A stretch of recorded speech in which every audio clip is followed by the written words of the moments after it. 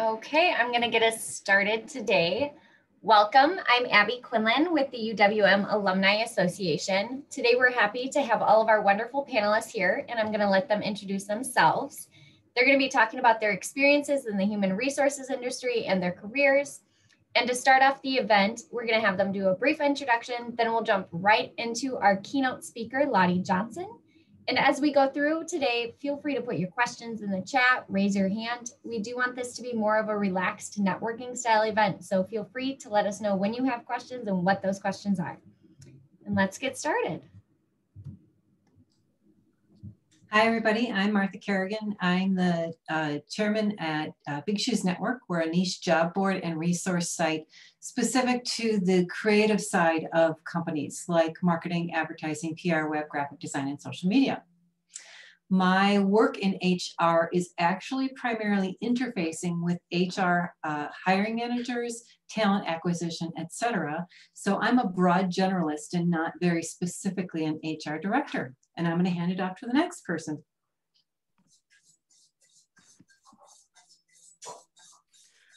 Hi, my name is Jeff Palkowski, and I'm a senior human resources specialist at the University of Wisconsin-Madison, so just a few miles west. I've been in human resources for about 17 years, and the majority of that's been in the public sector. Actually, UW-Madison is the second higher ed institution I've worked at. I also worked briefly at the University of Wisconsin-Whitewater. And in my current role at Madison, I'm primarily working in workforce relations, dealing a lot with employee performance, employee leaves, and a whole variety of issues. And I'm looking forward to meeting many of you today. So thank you.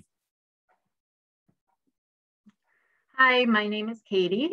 Schuda, and I am the system administrator for a learning management system at Children's Hospital of Wisconsin. I have been in human resources since 2006, so that's about 15 years or so. And I basically do everything learning management system related, education related, any troubleshooting, things like that. I am your person.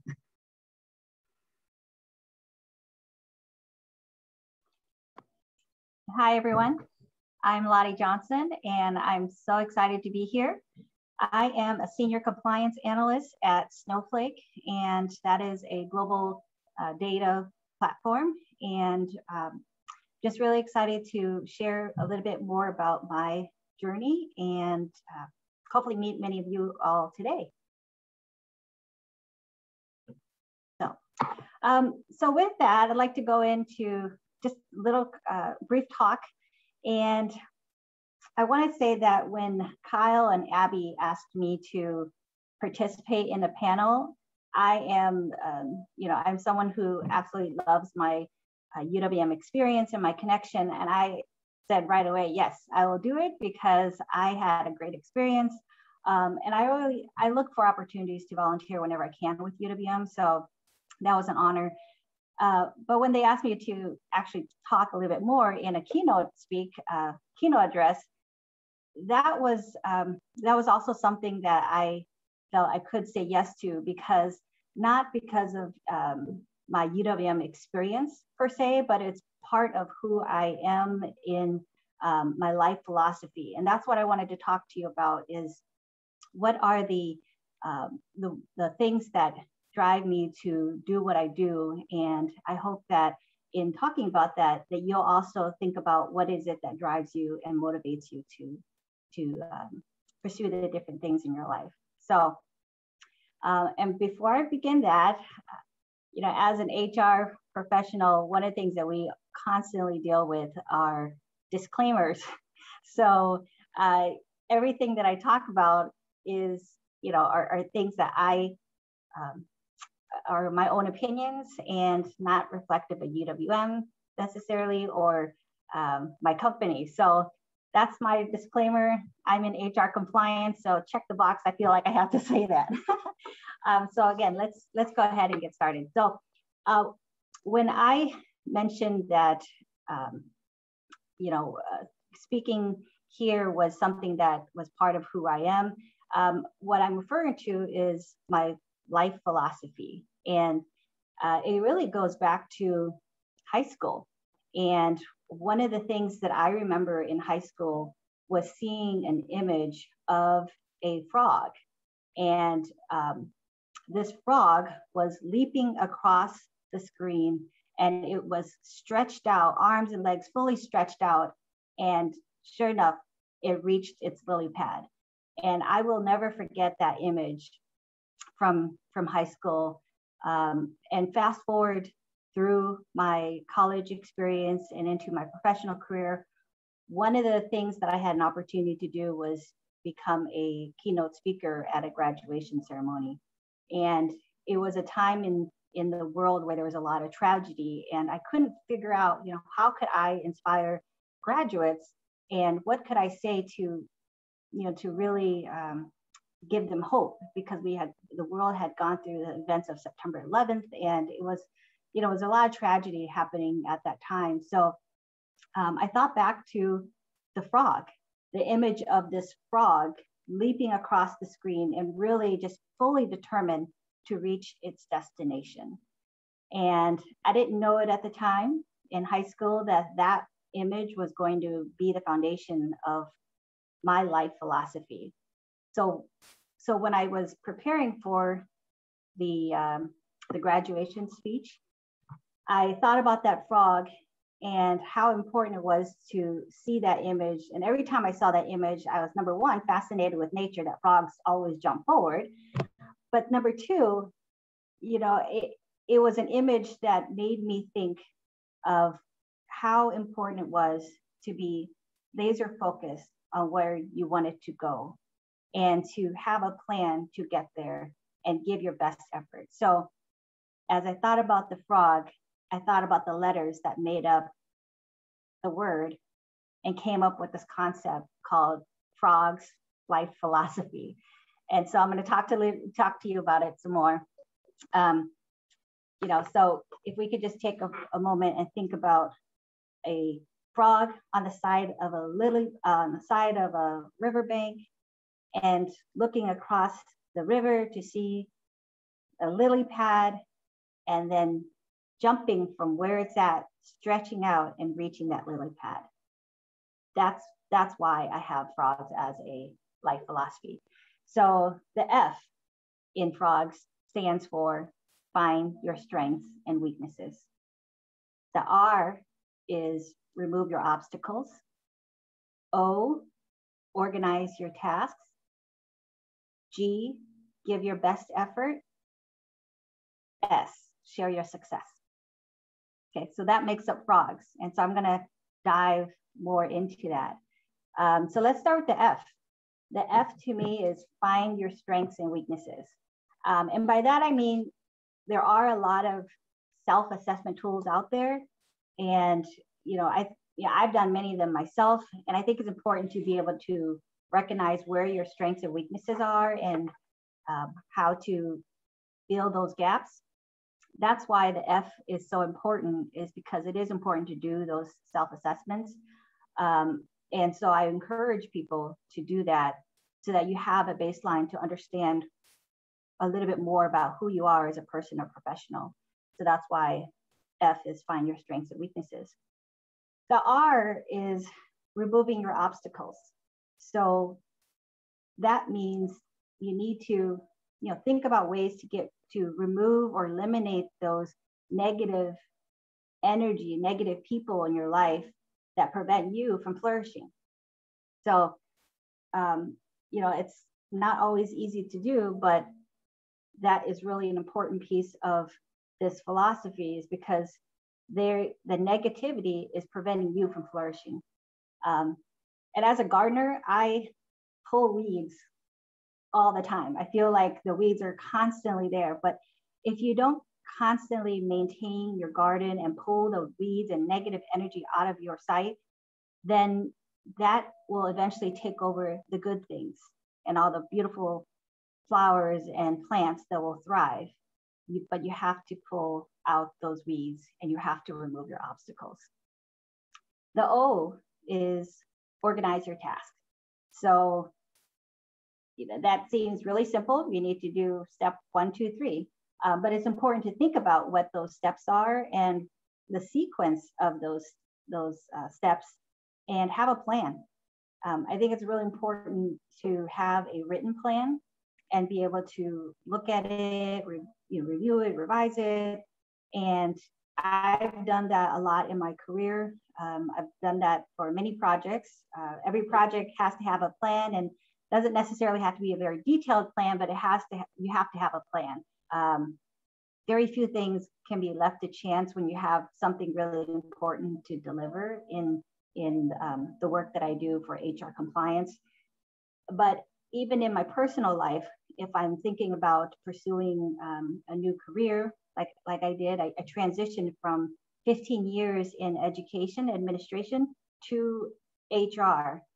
And I couldn't make that transition without having a plan.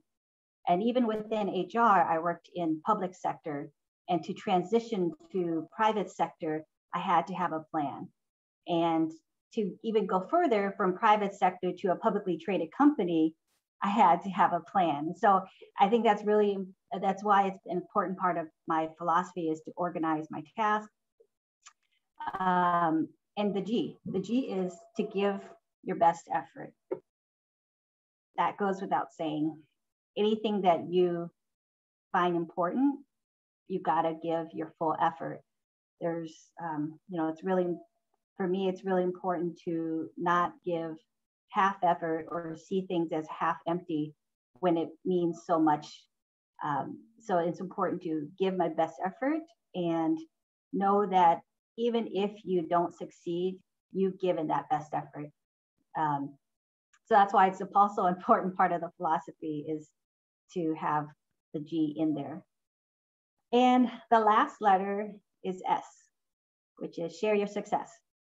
And honestly, this is the most important and fun part of this philosophy, is the S, share your success.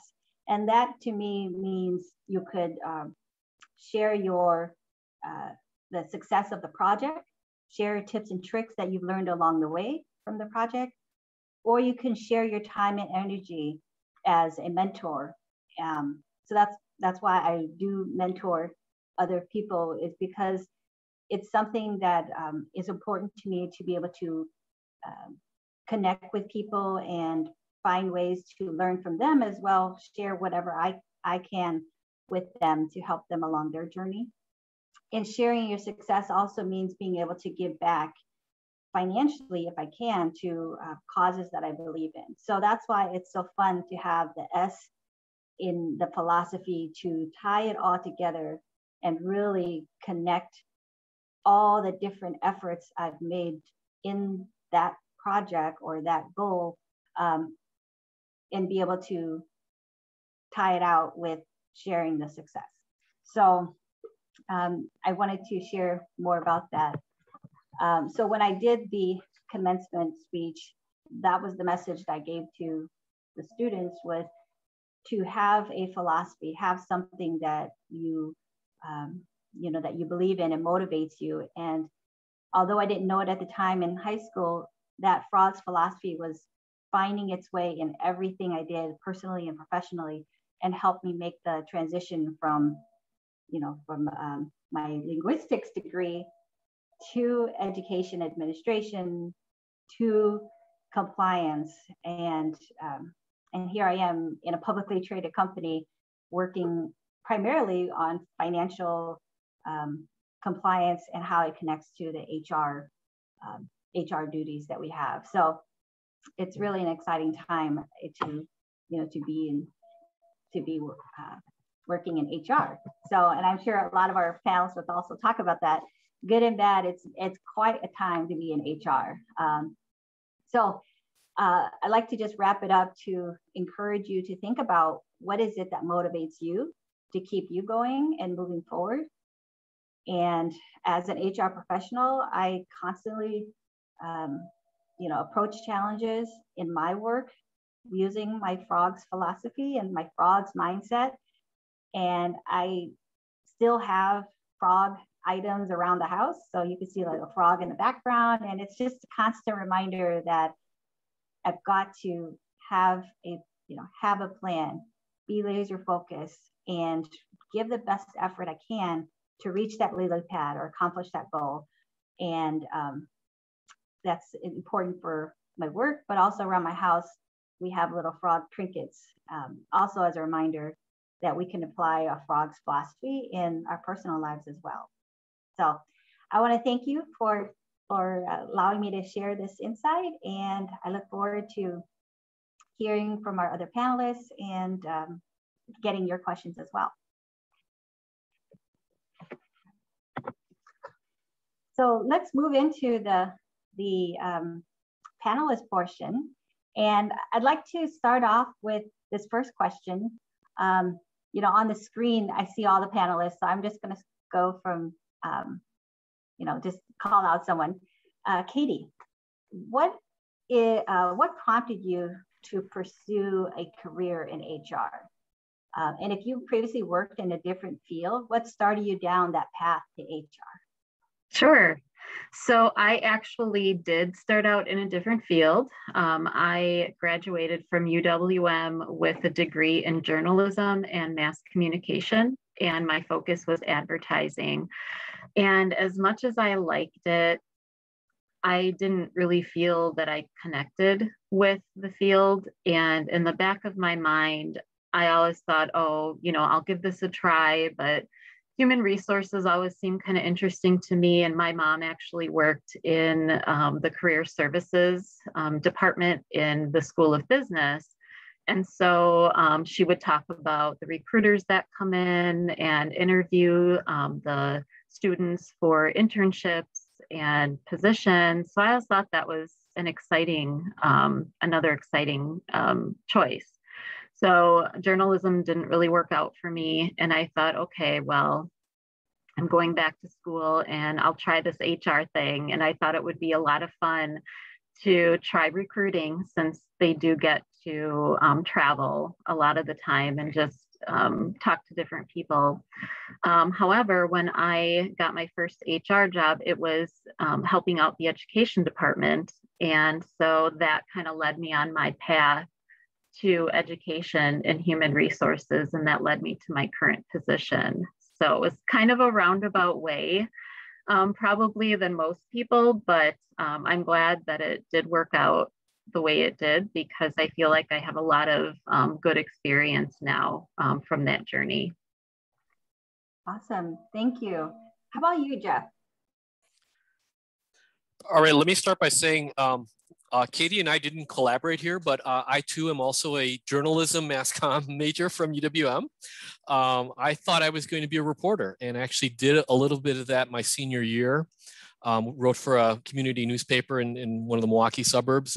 And what I found was I thought I was writing these great stories, and then I found out there's an editor who basically takes your story and keeps like 2 paragraphs of the 10 that I wrote. And I found I just didn't like that. I mean, I felt I was being creative. So then I ended up not pursuing that field, and actually spent the first 15 years after graduation working in financial services and investments. I won't name the company, but it's the large white building downtown, tallest building in Wisconsin. So I worked there. And actually it was during that time that I really was exposed to human resources. We had a great HR team there. They supported me as a manager. And I really found that kind of that part of my job. I was a people manager. I had an organization of about 80 below me. So it was a lot of HR. And I found that I really liked aspects of it, and decided to, again, like Kati, go back to school. So I went back and got my master's in human resources management. Got HR certified at the time, and again, like Kati, went into recruiting, local staffing in the Milwaukee area, and I found I really enjoyed it. So I started off recruiting, and then this question was asked earlier. That was all in Milwaukee, and I then moved out to the Madison area, and I blame my wife for that because she got a great job out in Madison. So here I was in a couple of staffing jobs, moved out to Madison, and then ended up working for the state of Wisconsin in human resources. So I worked at a couple of different agencies, worked at the University of Wisconsin Whitewater, and then eventually made my way to UW Madison. And I've been there in 3 separate positions for about 8 years now. And again, I've worked in a lot of different aspects of it, really been a generalist. I've tried specializing in certain areas and found that I really like to be involved in all aspects of human resources. Although I'm a specialist now as far as workforce relations, I still get to get involved in just about everything except recruiting. That's like the one area where I don't have a lot of input right now, but every other area of human resources I'm involved in. And again, kind of like Laty said earlier, I think it really matches my philosophy, which has really been, I guess I refer to myself as a servant leader. I've always felt like I'm here to serve others, and I can't think of any better profession than human resources in that we are serving others. I always like to joke that when my phone rings, it's not calling Jeff to say, hey, I hope you're having a great day. It's usually a problem on the other end. So again, we are truly helping our employers, helping our employees. And again, I just think it's a great opportunity. If you want to serve, it's certainly a profession that needs that and needs people that are empathetic and able to kind of do that, have that balance of being an advocate for both our employees and our employers. Yeah, and along those same lines, Martha, serving others in your career, how did you get connected to the HR field? Completely accidentally. In fact, when you were talking about the frog, I was thinking of that game Frogger, where you had to get the frog across the river and you kind of like jumped from here and then you jumped over there and that was me. I graduated with a communication degree, so not the mass comm jams side, but the small group communication. My emphasis was in adult training because they really didn't have minors back then. I wanted to be a trainer, and that's actually where I started. I started out writing training when it was really an innovative thing to have online training of all things. So writing training, eventually that training was being purchased by Manpower in a group here in Milwaukee. So switched over to writing training for all different kinds of employees that needed to be able to jump into different job tasks. Then I went into the dark side completely accidentally, didn't want to do it. No, went into sales and marketing. And so I started to do sales and marketing training at Manpower. And that started with selling the training that we had to large corporations, but then turning around and selling the temporary help services. So I had to become quickly knowledgeable in all things HR. And because at that time they were selling a lot of different components to that. And then because of family circumstances, had to stop working altogether and take care of my family and my sister's family for a time and got engaged in education. And then that just, again, accidentally became an accidental entrepreneur. Companies would call me even while I wasn't working to say, how do I connect with this, a copywriter or a creative director, that kind of thing. So just that became an email list, which became a company. So completely accidental. So now we have about 4,000 clients, and those clients are they're evenly split between company owners and human resource professionals on all levels. Wow, that is exciting. Wow. We have a lot of commonalities in some of our experiences.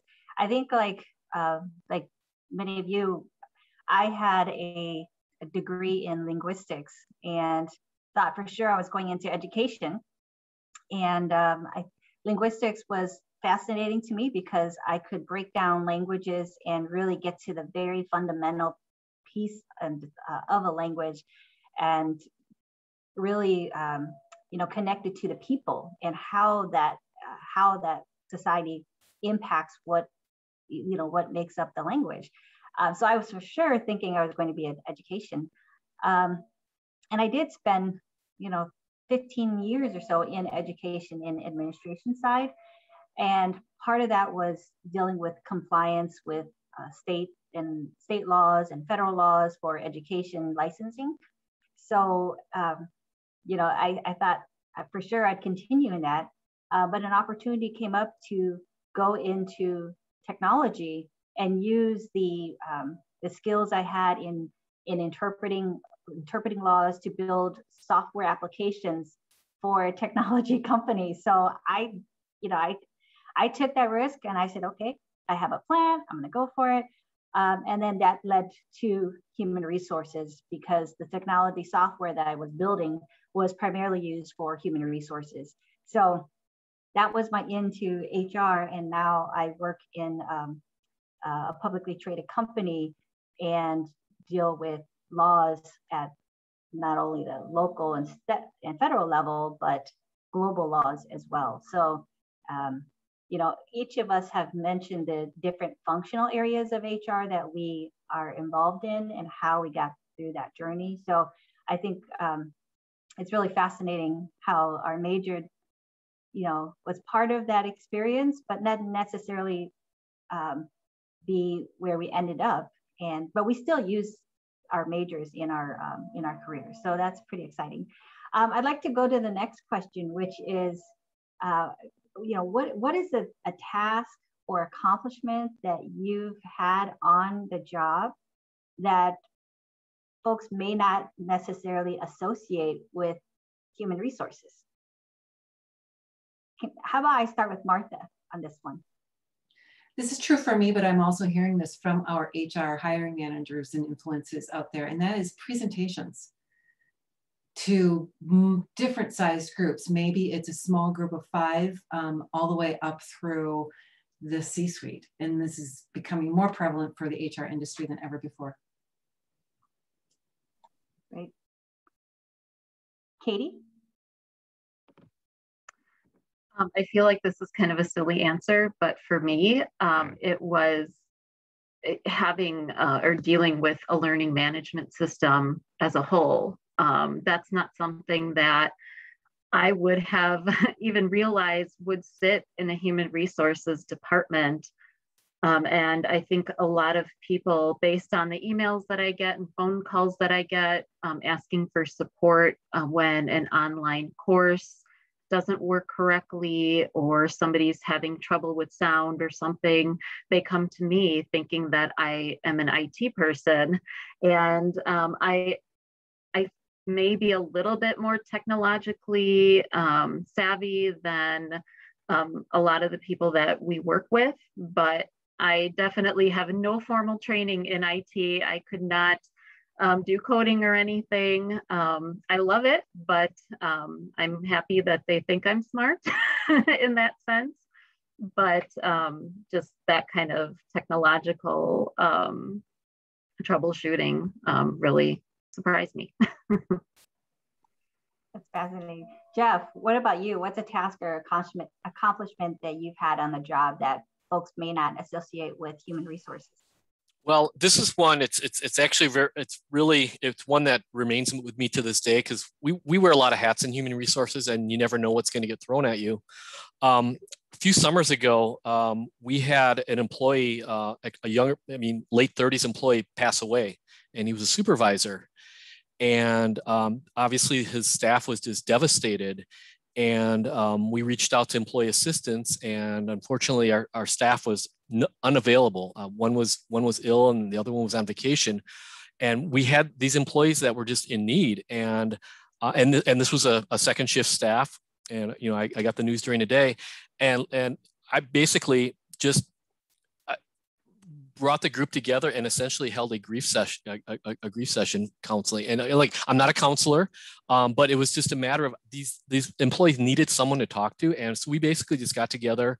We talked about their supervisor, and they shared a lot. And eventually, you know, obviously directed them to more professional resources when EAO was available. But again, it was something that it wasn't in my position description, but it was something that it was a need that arose. And again, I mean, and that happens a lot in human resources, where it's just a lot of things fall on us. And this was one where, again, it was not my job description, not something that someone told me to do, but the need was there, and I just felt it needed to be done. And again, that one still, like I said, it haunts me, because I just think about just all of the people that were sitting in this room. I mean, there's about 20 employees that were just, you know, dealing with this, and was just doing what we could together. As, you know, it's like a family. Yeah. And I think that is a lot, you know, that happens a lot in HR, is We just do what we need to do to get the job done. And there's a need, there's a gap, we had to fill it, do the best you can, and get the job done. It's funny that Katie mentioned she's a system admin for an LMS system, because I too am a system admin for an LMS system. So that would have been one of the things that I didn't expect to be related to HR. The other thing that I didn't expect was to see how much of HR influences the the auditing process for publicly traded companies. Being publicly traded means that you have shareholders that you're responsible to, and just have do business right for the company, the public. It's really important, and that involves having the right people in the roles in your company, and that is the touch point to HR. So I would have never guessed that I would be so involved in financial audits as an HR professional, but it has been really eye-opening to read deeper into laws that guide companies, and to always act ethically and responsibly. And it's been fascinating. So that is something that I would not have associated with HR early in my career. I really thought it was very narrowly hiring people and separating them. But there is just so much more to it. So I'm really happy to hear these different stories, but also, like Jeff mentioned, it's comes with some challenges as well, but we work together and get the job done. So let me move to this next question, which is, what do you consider the emerging workplace issue that is, that you're facing in your industry, or just in general in HR? What do you consider as an emerging issue right now, or trend? And let me start with Jeff. Well, I'm guessing this should be no surprise to anyone, but obviously dealing with COVID, that was something that wasn't on our radar. So now, like many employers, we're dealing with, we're not calling it a return to the workplace, because we've all been working, and most of us have been actually working harder during the pandemic. We're calling it, since I work in a university as well, we're calling it a reuniting of the university, because many of us have been working remotely. I am working in my home now, and this fall we're committed to offer a 2019 experience, if you will, of in-person instruction, in-person.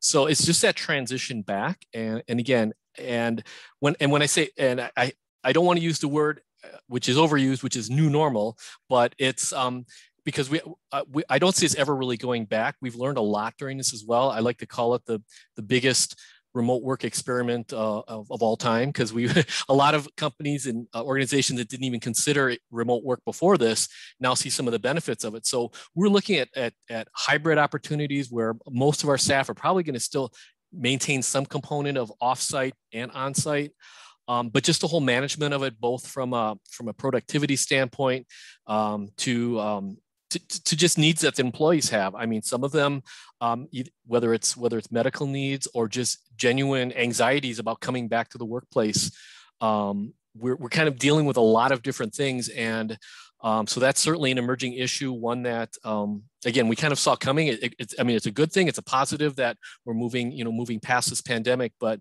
certainly something that we have to manage very carefully in the months ahead, as our goal is by the end of August to have the majority of our staff back in person. That's a very interesting concept. I haven't heard that before. Reuniting the university, reuniting all of us together. That's very interesting. Thank you, Jeff. Katie, how about you? What do you consider as an emerging issue or trend that's happening in your industry, or just HR in general? Yeah, so I can think of two of them. And the first one, like Jeff said, is COVID, and dealing with remote workers and versus employees that work at the hospital and who can't work remotely. As you can probably tell, I'm working from home, and we're not really sure what we're going to go back to. Children's is still looking at all the options. I know they have a pilot group that's working 100% from home. So they're waiting to see how that turns out. But I think right now there's a lot of issues, and what the senior leaders are trying to figure out is how to balance those that work from home versus those that work at the hospital, and just the technology issues that go with it. I've noticed a lot of really positive improvements from when they told us to all go home and take your laptops home and just stay there until we give you further direction, versus today where everything runs smoothly. My department got new computers, and we're doing really well. So I think they're handling this as well as they can be with COVID.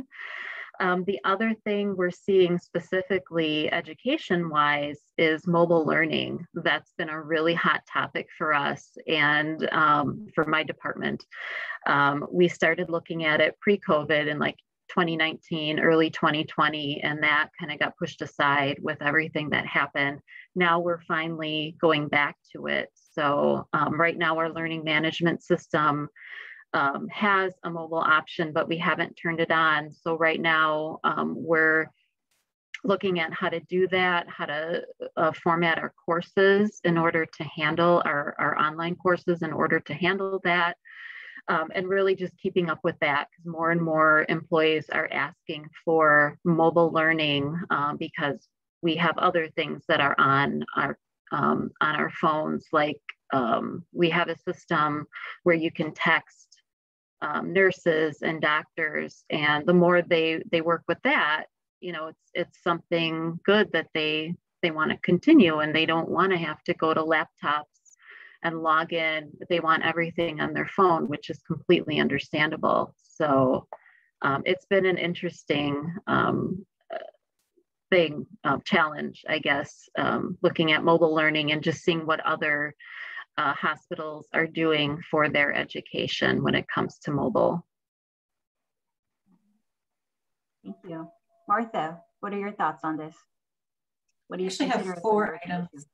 Okay. Yeah, four items. One that human resources moving or has moved particularly more recently from operational and response driven to strategic and marketing and proactive driven. A second piece of that is human resources has more access to the C-suite than ever before. In fact, we're now seeing titles like Chief Resource Officer, where normally that person would report to perhaps the COO. They're getting a seat at the table. And again, it's partially because of COVID, but a lot of other changes that are going on. Third piece is that technology and data to support human resources has just exploded. And it's so funny, not funny maybe, but I think a lot of people go into human resources because they want to help people. They want to interface with people, and they're not good at math. Well, that isn't a luxury anymore. Yeah, me too. So, and that includes artificial intelligence, using artificial intelligence for mapping and programming and a lot of other things when it comes to human resources. And then the fourth one is, even with COVID, there's an incredibly low unemployment rate. There are a reduced number of people entering the workforce, as well as a great number of people leaving the workforce. So we had a lot of folks that we are part of our connection base that are probably in their mid-50s and older. They just checked out. They're done. They're retiring. Now I'm done. And yet there's a reduction of upwards of 15% coming into the workforce right now. And so with that, finding talented workers in all levels is really, really tough. And so now human resources has to be very innovative. So innovation, tech and data, access to the C-suite, and more strategic as well as operational. Awesome, thank you. And I think the emerging issue I'm thinking about, you all have touched on it as well, and that is, how do we integrate technology into the HR function and do it in a way that is strategic, but also makes sense operationally? So it's that's what I'm seeing a lot. You know, trainings are no longer as much in person as they are online, and meetings are using all types of platforms, and how do you secure data when you are using all these data platforms? How do you secure the networks of all your remote workers? I mean, just how we are integrating technology into the HR space is something that I'm seeing as an area that I would, I want to make sure I continue to stay on top of. And that's something that I've heard all of you mention as well. So actually that segues into the last question I have for the panels before we open it up to the audience, is how do you stay on top of all these different changes in HR, and how do you do that? What are some ways that you do that? And let me start with Martha on this one. I would begin with just some very low-level, low-hanging fruit. For example, I read about 4 or 5 different periodicals first thing in the morning.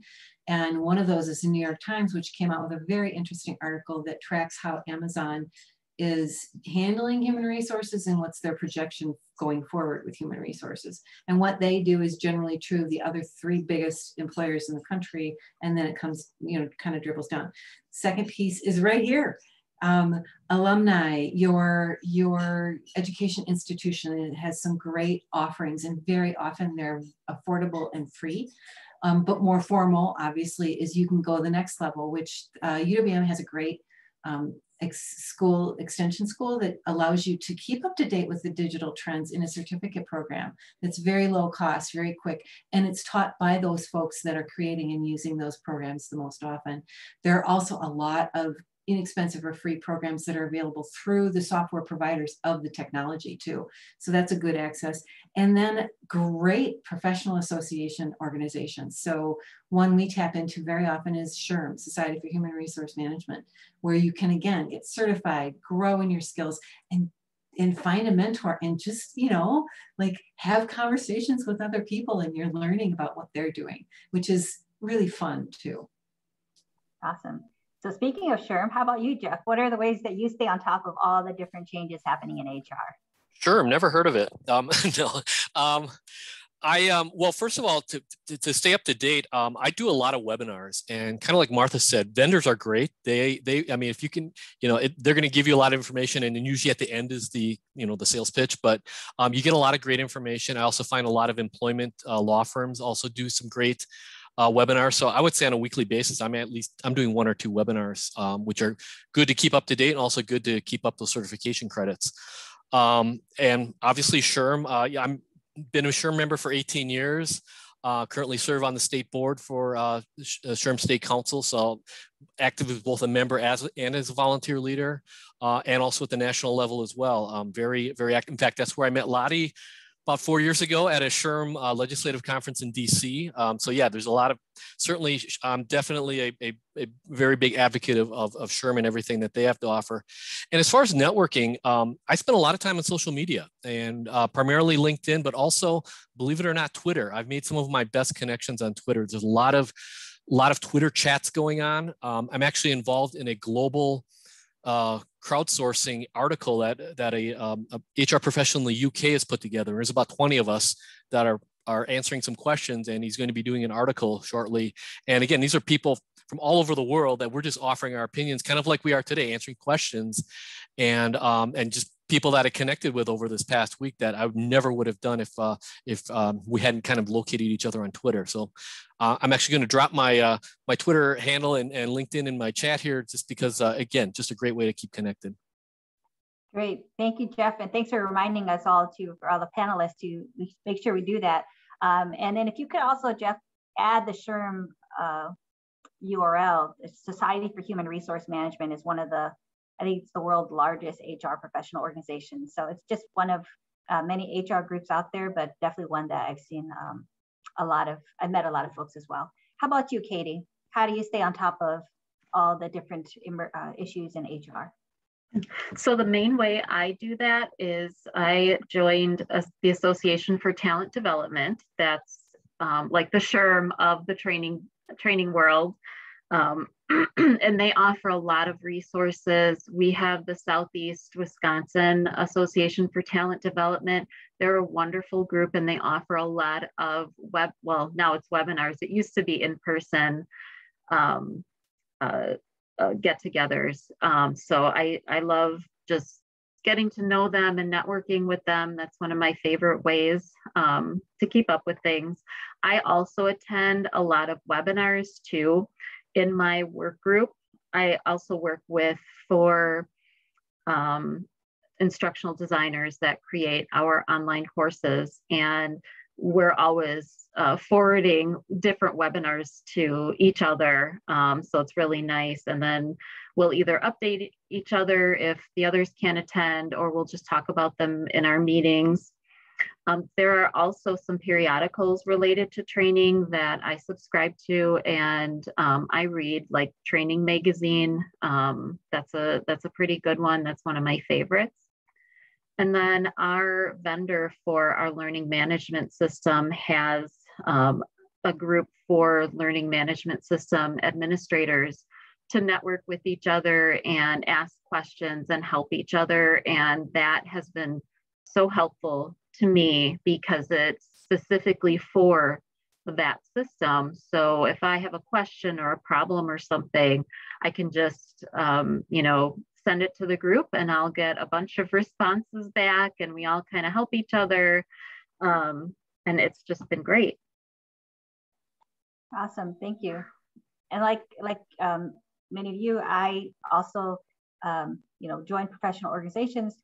One of the things I do is also sign up on blogs for, or different listservs for law firms, for employment law firms, because oftentimes they're out there at, on the front lines, getting the legislation hot off the press, interpreting it, and they've saved me a ton of time from having to do that. And then I can go back later and look at that. So I encourage people to sign up for email distribution lists for different law firms so that you get that information, and, that saves a lot of time. And then I also, like Jeff, I sign up for webinars, but I don't always attend them. I sign up for them so that I can get the PowerPoint deck after the session. And that way I have a resource that I can save and do keyword lookups and whatnot. So, if you look at my calendar, I will have a bunch of webinars saved on there, but I'm not attending them. It's because I want to get the deck. I want to be able to digest it and process that information whenever I have downtime to, and be able to reference it later. So all great feedback and from the panelists on that. So thank you so much. I'd like to now pause and see if there are any questions from the audience before we do a final wrap up. Are there any questions? While we're doing that, Abby, I want to see if there's anything that you have that's come into you, and I'll put in my LinkedIn handle. I do have one. So it looks like a student who asked, as they're doing job interviews for new entry-level HR positions, do you guys have any tips for them?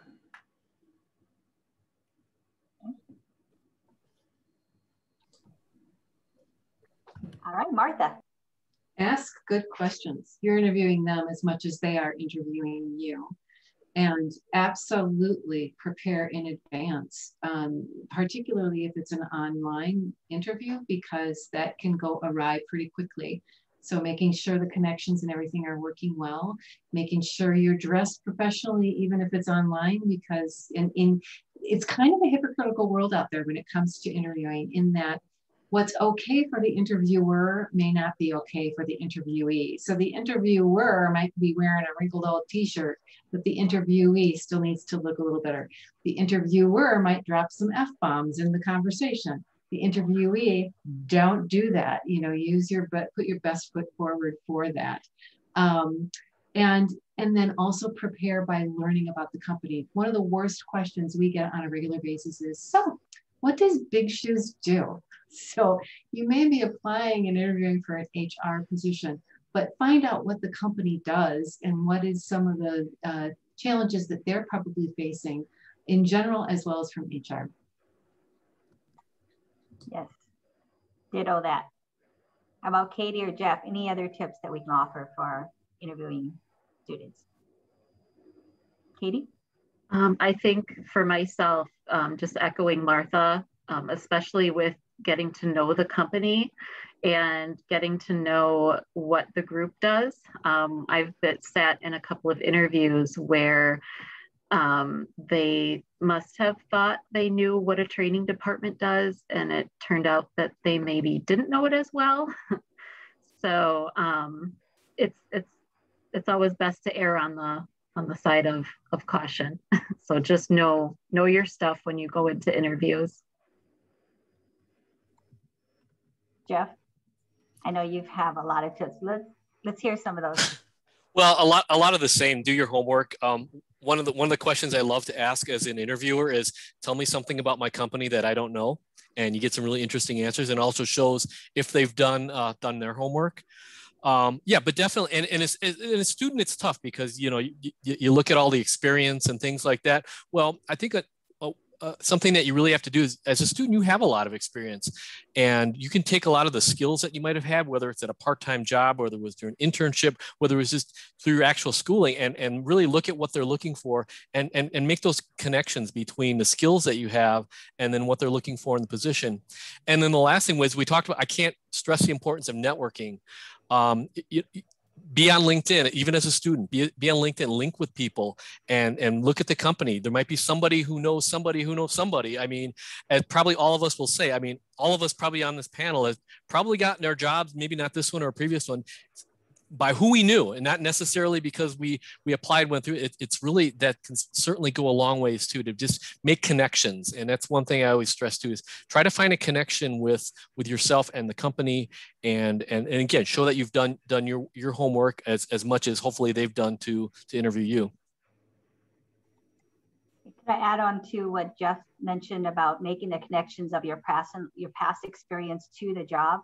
One of the ways that I do that is to put the job description into a Word doc or Google Doc, and then break out that description and start putting in bullets on how, what prior experience you might have that may relate to that experience, even if it wasn't a direct one. So, for example, I came from public sector, and the role that I was going into was compliance with financial reporting and publicly traded companies. I didn't do that in the public sector, but what I did do was I constantly interpreted state and federal laws to find alignment and compliance with those laws for the district that I worked for. So that parallel connection was something that I would have to do on a different level, in a different way, but in a very similar strategy and similar approach, in that I'm going to read the law, analyze it, interpret, and find the connection. So when you're preparing for a job interview, take the time to copy that job description, break it out, and then start putting bullet points and short statements about how your prior experience may relate to it. And that way you'll have something written down and easily refer to it when you're in your interview. So don't rule yourself out if you haven't had that direct experience. Find ways to connect your prior experience to the role. And if you need to, like we mentioned, reach out to your network. Talk to somebody who's in that industry. Talk to, to someone who probably came from a different industry and then joined the industry, because you'll learn some tips that they may be willing to share. So that would be my tip. I would also do some follow-up, like absolutely send a thank you note right away via email, and then send a written thank you note, within a few days, so that it reaches them within a week or so, because you may not have landed the job through that interview, but by doing the thank you and by doing a follow-up thank you of everybody that's conducting interviews, so you have to get their names, obviously, is that then you become top of mind. So you may not have landed the job, but the person that did land the job and accepted the position may fall through in a day or two. The person that, even if you didn't land the job, I've heard so many times from clients that have gotten an alternative position in the same company that was better than the one they interviewed for, because they were top of mind by sending that email follow-up, thank you, and then follow up within a few weeks to just say, hey, still interested in your company. again, for those same reasons. Great, thank you. Are there any other questions, Abby? I don't see any. Awesome. Well, I want to just kind of close up the session and just highlight some things that I heard our panelists talk about, and hopefully that will help you in thinking about what your next steps might be. So we've mentioned here today that we have different functional areas within HR. Some of us are in compliance and deal with laws at all levels, local, state, federal, global laws. Some of us are in talent acquisition and recruiting and staffing. That's, you know, a different functional area, but still within the umbrella of HR. And we've also had business partners, employee relations, and learning management systems, talent, learning and development. Those are also areas within HR. And there's, I think, 13 or so functional areas within HR. So you can find yourself within the HR space and working within a different functional area that may not be something that you initially thought of. So hopefully we've given you some ideas about what area you might want to pursue. I also heard that our major in college doesn't lock us into our career for, you know, forever. We've all explored different things, and we've tapped into areas of our major, and we've explored different, you know, different paths and landed in HR. So it's great to hear that you're not locked in, that, you know, with just some probing, you can find yourself in an HR space without even realizing it. So that's pretty cool to hear how our major has played a part in that HR journey. And then the last big thing I heard was networking is absolutely key and really essential to develop yourself professionally, but also to do that personally too. And networking may include signing up for a mentor program or becoming a mentor to someone else to share your knowledge and share your ideas, having somebody to connect with. So we hope that you will take that next step and reach out to us on LinkedIn or follow us on social media, because we've all kind of, you know, volunteered for this opportunity because we want to support those of you who are thinking about going into HR. We want to really help you expand your network. Hopefully we've given you some ideas on how we did that for our careers, and networking is something that I heard repeated within our conversations today. So are there any other takeaways that our panelists want to highlight? Okay. All right. Well, I want to just close up to say that we really appreciate you joining us today. Following this session, there will be a follow-up email from the Alumni Association with our contact information in there as well, and some additional materials. So we really hope you found this session worthwhile, and I'm going to go back and turn it over to Kyle and Abby for any closing comments. Thank you all so much. Thank you, Laty, for leading today and all of the panelists' great discussions. Like Laty said, we will be sending a follow-up email, and there will be a recording that you guys can all access if you want to go back and get some of those tips. And that's it for today. So thank you all and have a great afternoon. Thank you. Take care, everyone.